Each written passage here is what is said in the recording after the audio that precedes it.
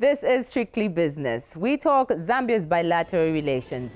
How much bargaining power is Zambia going to have with all these bilateral relations that it has? Do we have limitations to this? Do we have advantages? What are they? And how much is too much? We'll be talking that with an expert in studio. Then we also talk diversification in a business. How important is it? What are you supposed to look out for? And how are you doing it if you're doing it correctly? We will also be talking about granite being taken to the next level. This is Strictly Business.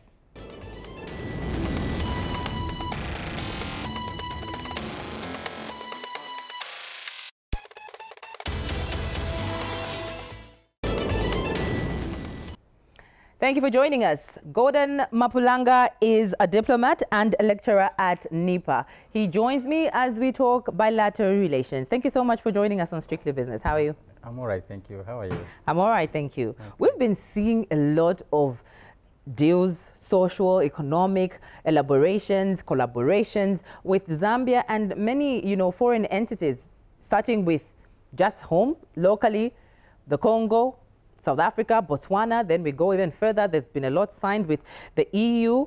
Firstly, let's start with the importance of bilateral relations, be it social or economic, to the development agenda of a country. Of course, it is very important in that no country exists as an island in the first place. In essence, international relations entails that each and every state is supposed to stand on its own and survive on its own, but it has been found not to be very possible. So in that regard, every state intends to engage into relations with others. Okay. So Zambia has also been engaging in these bilateral relations since independence. Of course, there have been shifts in the way Zambia has been relating with international entities.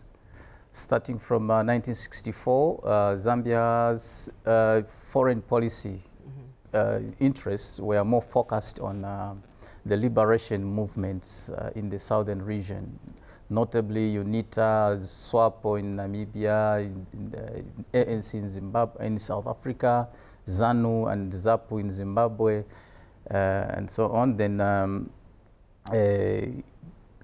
between 1972 and 1991, Zambia was more focused on left-wing politics, so meaning, yes. With that background you've given, yes. It makes me, it reminds me that, the vice president was in Indonesia, yes. and she was talking about the shift from leaning to, the more developmental bilateral relation as opposed to the political. Yes. But when you look at how many we've had, how do we maximize on them, first of all?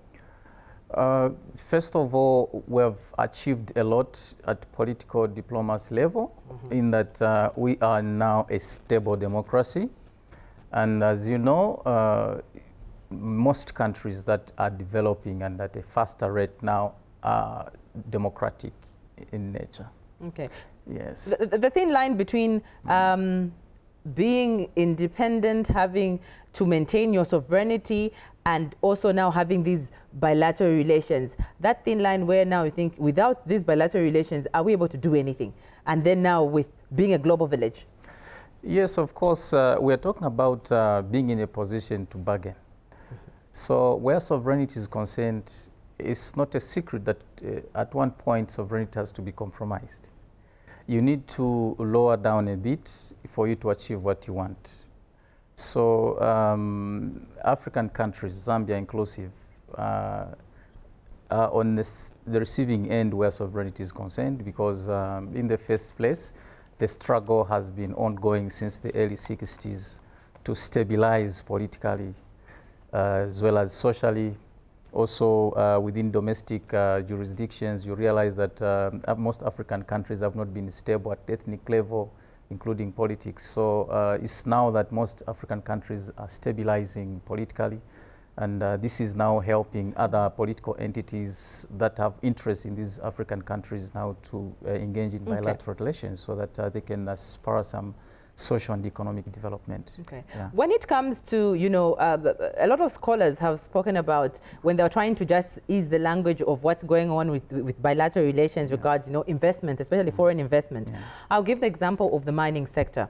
A lot of, when it comes to the bargaining power, a lot of scholars have spoken of when that contract is being signed, when those, you know, minutes of the MOUs and all those are being done, the bargaining power, how should we then make sure that when we put that ink to paper, we, yes, are getting Forex and getting the foreigners coming to invest in our countries, but we also have the winning power in as much as we want them that bad? I think historically what has happened as regard the mining bargaining power, in the case of Zambia, there's been a lot of desperation to bring in investors in the mining sector. So in the early 90s, Zambia was in a desperate position in that most mining investors were not able to come and invest in the country because the infrastructure was almost at zero, and that was very difficult to come and invest. And as such, we were in a very weaker bargaining power. But presently, I think we have stabilized now, and we are at an advantage.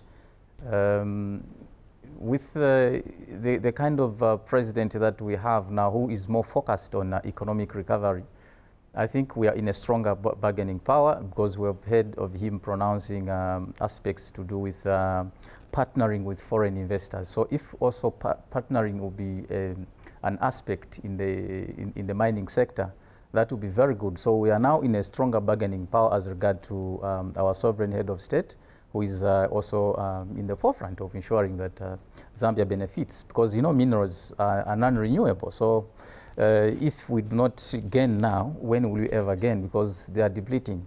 What will remain with will only be the soil. Very true, yes. very true. Another conversation we'll go in is diversification, but I appreciate. Thank you so much for coming through. Indeed. Golen Mapulanga, diplomat and lecturer from NIPA. You are watching Strictly Business. Thank you. This is Waterlight, developed by the Colombian renewable energy startup Edina. It's a revolutionary lantern that generates light and power by using one of the most precious natural resources on Earth, the sea.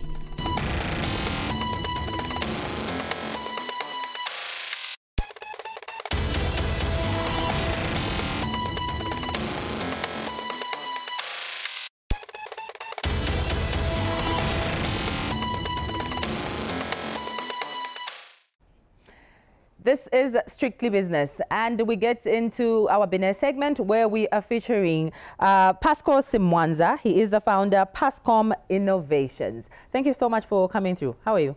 I'm good, thank you, and thanks for having me. All right, Pascom Innovations. What is it all about? Okay, so Pascom Innovations Limited is a youth-driven printing and branding company, and it's based in Lusaka. Yeah, just in the CBD. All right, that's just to give the context to our viewers of how we're now going to get into, you know, the issue of most businesses when they get into, you know, the SME stage. They're getting balance. They've got their book balances and bank balances running and smoothly. They know they've gotten formal and they're getting business. But for you, you shift from printing and start also adding other things. When you talk about a business being saturated, first of all, people talk about printing being saturated. How do you overcome that?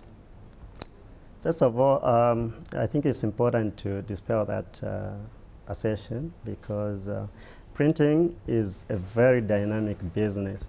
So the only challenge that we have at the moment as a country is that a lot of people view printing as a mono, you know, type of business. But like I said earlier, it's a very dynamic, you know, venture that includes designing, graphic designing. You need to do printing, and also you need to do the finish up, which is called branding. So now, if you are to now open it up, or designing, graphic designing is so vast a business just on its own. And so if people talk about printing business being saturated, it simply means that they are limiting the way they view at, you know, this important topic. However, from our point of view, as Pascom Innovations Limited, we look at printing as a very, very vast, you know, a venture that it should be viewed as a very important and integral, you know, aspect in governance and also in economic development of this country.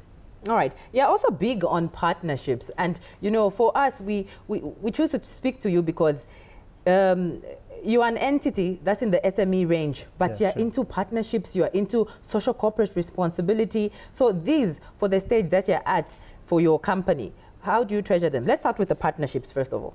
Okay, so the strength really in business lies in partnerships. And we are happy that the New Dawn government has been clear on this subject. The president himself has been talking about this important aspect of doing business where people should come together. You know, they say divided we stand, and I mean, we divided we fall, and united we stand. I think that is to say that there is power in numbers. Power in numbers, indeed. And for, you know, the stage that your company is at, you still think of social corporate responsibility. Most people will say, I'm only going to start thinking of social corporate responsibility when I'll become a multinational company. But for you, you're not waiting for that. Why? For social corporate responsibility. Okay, so first of all, it's important to appreciate that we are operating in an environment, and this environment belongs to government. Okay, so one of the things that government expects from the private sector like ourselves is to be seen to be a helping hand of government. And we are proud when we are given an opportunity to help in any way possible, because it's our responsibility. It's patriotic to do that. All right. Yeah, sure. Well, Pascal Simwanza is the founder, Pascom Innovations. We've been interacting with him on the Binet segment. This is just to show that even at a level of SME stage, Pascom Innovations is embracing partnerships. It's also embracing social corporate responsibility, not waiting to reach levels of multinational levels. So now let's get to our corporate news, where we're going to be engaging news in the corporates. Thank you so much, Pascal, for coming.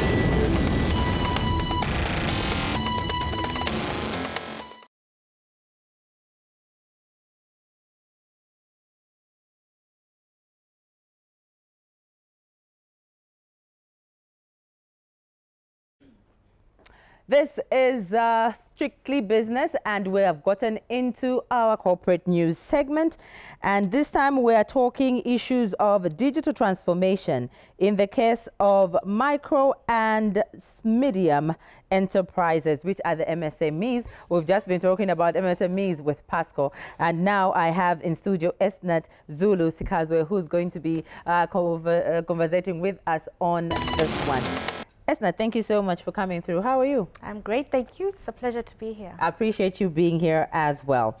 Now, when you look at, you know, digital transformation, it's on the lips of everybody, every company, every entity wants to have that digital transformation to make sure that the business is running. Yes. But for the business, when it comes to optimization of service delivery, how easily can this be appreciated in the already established entities, especially? We are alive to the fact that a lot of organizations, a lot of businesses have to use ICT infrastructure, have to use ICT technologies. So what we do is that we do not leave anybody behind. We don't leave our SMEs behind. We don't leave businesses behind.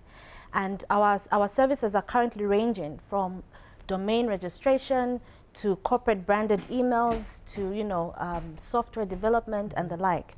So what we do as Infratel is that all our services are all encompassing, whether they are large or smaller businesses. Our services are well encompassing for everybody to benefit from that. All right. In the cases of, you know, entrepreneurs taking the attitude of, we would rather, you know, wait and see before we rush to digitize. You know, there's that hesitation. Yeah. What would you say to that? Okay. We actually do see a lot of that. We see a lot of, you know, especially the smaller ones that are hesitant to on board or go ahead with digitizing their businesses, because they would like to see what has already happened in the past, or they want to, you know, on board as a second layer or third layer, because they want to ensure that it's something that has been experienced by all. But what we ensure to do is that we handhold the process for all the SMEs. We handhold the process, we move with them. We are alive to the fact that, especially the smaller organizations, they want to see businesses move they want to see businesses that have already onboarded the services that we provide, or services that have been provided, especially in the digital space. But what we do is we handhold the process, we move with them, we solution services that will enable their businesses to grow and to ease their operations. Okay. Yes. So you must be excited when you see, you know, entities like the gentleman I'm just from talking to, Pascal, yes, where, you know, they're so enthusiastic about, you know, operating. Not only they're already formal, but, you know, they're open to a lot of things that most people would deem as what huge companies are doing, isn't it? It makes you feel good, doesn't it? Definitely. Okay. So entrepreneurs and investing in technology. I mean, you've shared the benefits of digitizing, but how is this journey possible smoothly for those who are still the doubting Thomases you're talking about out there? We understand that there are larger entities and the smaller entities. There are, you know, that would like to have these businesses running on their end. So we handhold the process from start to finish.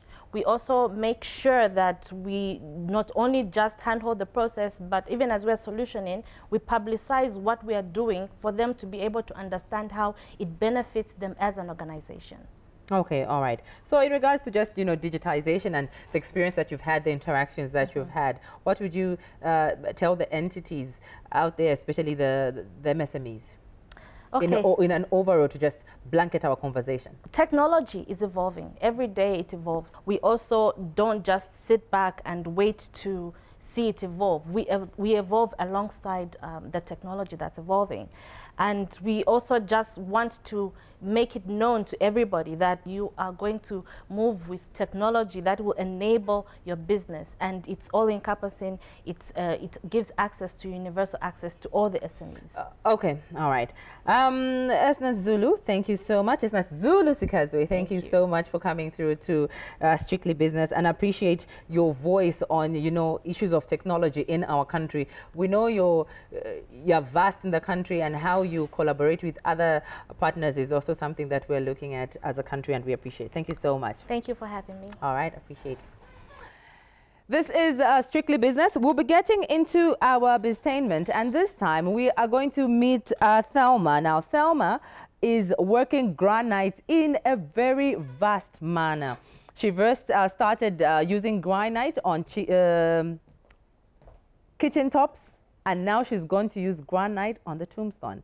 Yes, being female, everyone is going to be thinking, well, what's going on here? Let's listen to her story. We get to understand how she's diversifying her business and her journey towards making this a reality.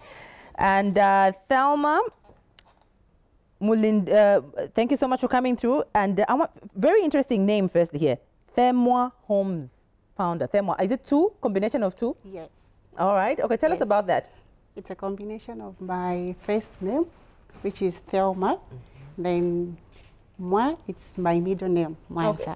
All right. Yes. You've used granite from not just kitchen tops all the way to tombstone. Now, diversifying in a business, that's good. But, you know, this way to that way. Tell me how the journey was from talking about kitchen tops all the way to the tombstones.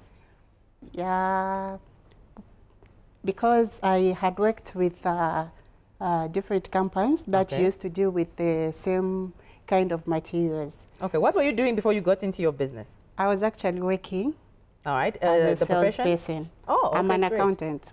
All right. Yes, I did my diploma from NIPA. Okay. Yes.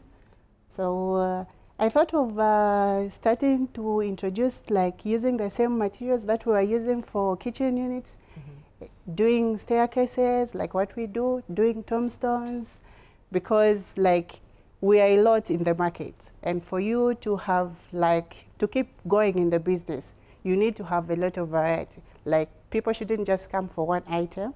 At least you have staircases. Of course, we are now introducing pavers for granites. All right. Yes. So for you, weren't you a bit skeptical? And I'm talking this like an inspirational story because there are a lot of MSMEs out there who are a bit skeptical and they become nervous to say, wow, kitchen tops are working.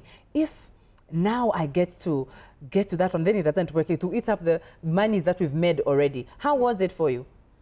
For me, like how I started the business, it wasn't on an easy thing because I lost the job. Then I told myself, instead of starting to look for a job elsewhere, and I was working as a salesperson to make someone's money, why can't I use the same knowledge of doing this same business for myself and make for myself something? And of course, creating employment to some people. So I thought of venturing into the same business because of the interest I had, of course, with the passion and loving what I was doing. And I had clients in the same industry. So I thought it would do me more better. Tell me about that moment where you're doing kitchen tops. How did the granite for tombstones come in? Because yes, they're using the same materials, but someone would say that's a totally different business idea. Yeah, the way it came is because we use same materials. Yes. So when you're doing business, you have to be creative. You have to like really know what you want. You look at the problems that people are facing. Like in our country, Zambia, we've got a lot of people that do tombstones. They are mostly like investors. So I thought of also us as Themwa Homes would do the same because the same investors are using us Zambians to do the tombstone. So instead of getting from investors, even us as Themwa Homes we can still do it. Okay. Yes. How big is your team? We're quite big. We're about 8 now. And how many were you when you started? When I started, I was just by myself. All right. Yeah. The challenges that you faced as you were getting through to diversification process, just every day running of the business. The challenges that I faced, like it wasn't easy to convince clients. Of course, when you're starting, like people need to believe in you. So very few people that had believed in what I was doing, and it was a very difficult time to convince clients for them to start getting the materials from me. But with time and with the quality work that we were delivering to the first customers, it was like it became more like our marketing process. So like people started coming through recommendations because of the quality work that we were delivering to our customers. Okay, so what trick did you use then? It's about what I use. What trick did you use to, for them to start now believing in you, for them to start, just coming through and say, all right, okay. As someone who's done accounts, and I've been brought up in a business family. So when you're talking to clients, you have to be creative. You need to have confidence. Like you need to know the language to use to the clients for you to win that client, for the clients to have confidence. Win them over, right? Yes. So if there's somebody watching out there and they're saying, wow, Thelma left her day job and I'm skeptical, I want to get into something I'm passionate about like she's saying, what can you tell them? What I can tell them, it's I can encourage them like to become innovative instead of waiting for them to be employed, because we've got a lot of educated people out there who are yet to get employed. They would use the opportunity, like if they've got talent, discover who they are. When they discover who they are, they should know what they really want in their life. They should become innovative by creating the jobs for themselves, of which can even give opportunity to other people. Like they can create jobs like what I have done. All right. Thelma, thank you so much for coming through. Thank you so much. Okay, so Strictly Business today has been a little bit more inspirational, especially when it comes to the MSMEs. We've spoken about MSMEs getting involved in corporate social responsibilities, MSMEs getting involved in issues of, just making sure you diversify your business head on with competition. And of course, we went into the world of digitalization and how these MSMEs should embrace this. And most of all, we spoke about Zambia's relations when it comes to maximizing on the bilateral relations. Thank you so much.